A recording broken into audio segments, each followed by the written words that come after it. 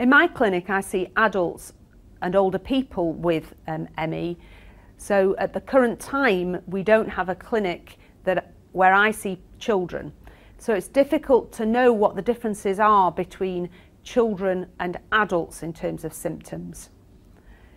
My impression when looking after adults and older people is that there are very little differences between the presentation of ME in older people compared to younger people, and the impact and the severity of the symptoms tends to be very similar.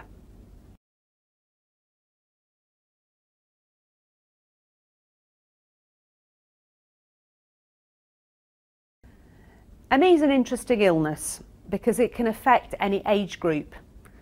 It always used to be thought that it was a disease of younger people, but it's becoming clear that it can affect all age groups, including older people. We've now looked at those people coming to our clinic and found that a significant proportion are presenting for the first time over the age of 50, up to 20% of patients coming to the clinic, so a quite significant number.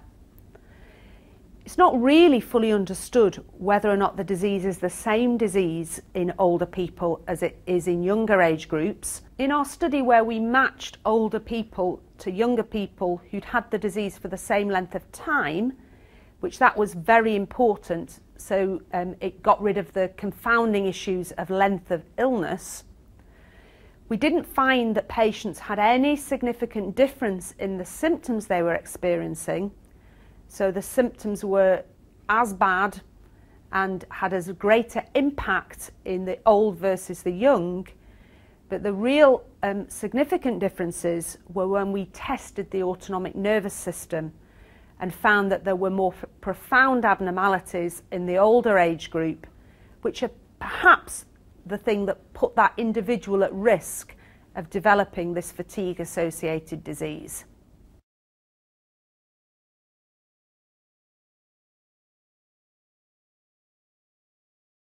Understanding why memory changes in patients with ME is very important, and it may be that there is a relationship between what happens in people with ME and their cognitive function and what happens in the brain as we age. We've done studies here in Newcastle looking at dementia and age-related changes in the brain and been able to show that autonomic dysfunction associates with cognitive problems as we age, and that the severity of the autonomic dysfunction predicts how your memory will change over time. So we're beginning to see very similar abnormalities in patients with ME, which might suggest that people with ME have a kind of accelerated aging phenomena, and that is associated with the presence of abnormalities of the autonomic nervous system.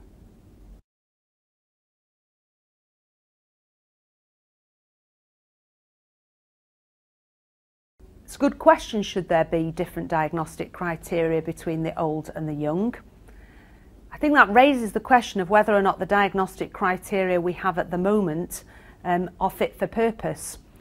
And I would argue that they probably aren't. They're based on symptoms experienced by patients rather than anything biological or physiological.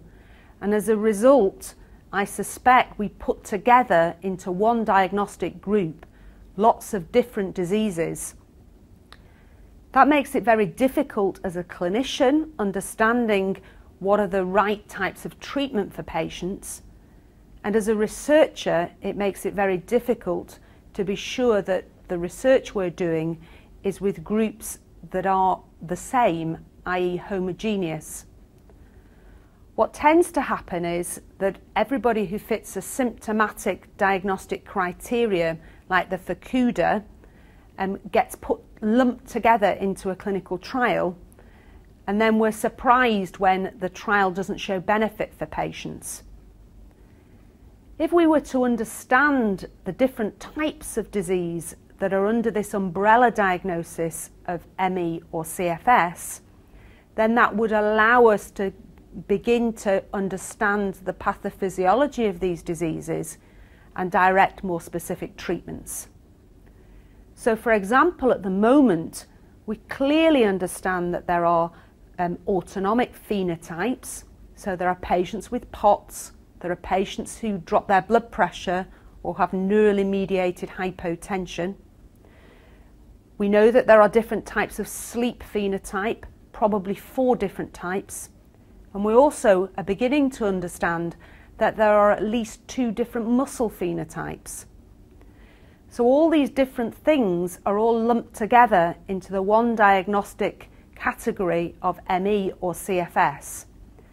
But really, if we're to understand these diseases more fully and get better treatments, rather than lump them together, we need to actually pull them apart and begin to do experiments with specific phenotypes rather than the whole diagnostic group of ME or CFS.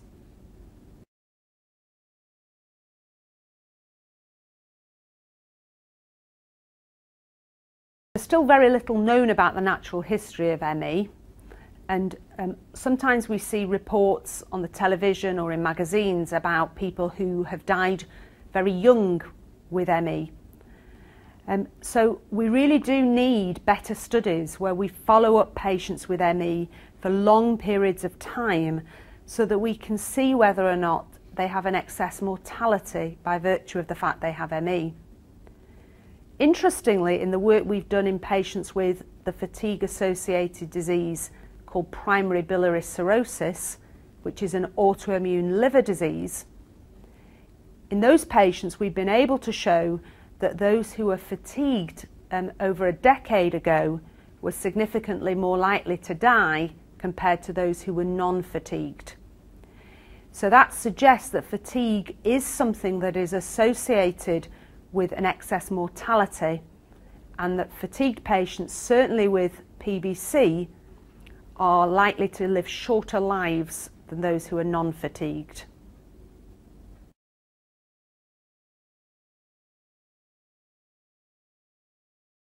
Fatigue is a strange symptom and it means different things to different people.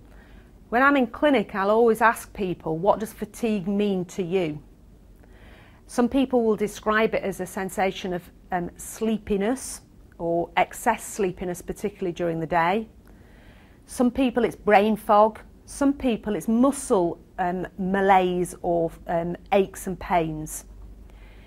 Interestingly, in the studies that we've done looking at blood pressure regulation, where we've done tilt table testing in people with ME and fatigue-associated diseases, we'll set out to drop people's blood pressure using a tilt table, and when we do that, we always routinely ask patients, what symptoms are you experiencing at the time that their blood pressure is low?